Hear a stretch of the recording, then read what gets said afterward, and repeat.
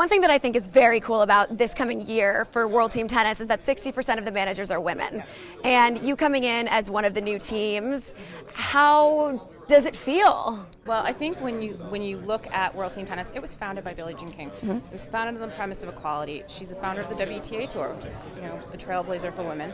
So it's always been about equality, and pushing more women in executive positions in sport is key. And being part of that, it's humbling. It's a responsibility I take very seriously, and I'm excited to be one of the 5 women GMs in an 8-team franchise. Women rock.